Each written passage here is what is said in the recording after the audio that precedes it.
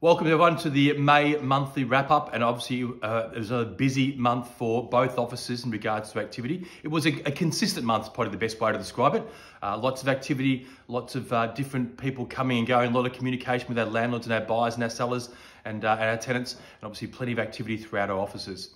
We are getting towards the end of the financial year, so it is very, very important that we are focusing on those activities that are important around tax time. So talking to our landlords in particular about what is happening in the marketplace and what deductions they may be able to get. And also from a buying and selling point of view, I know it's been a very busy time and a number of incentives are in place from the government to ensure the extra activity, and that will be finishing at the end of June. So we've got plenty of things to do for the month of June ahead.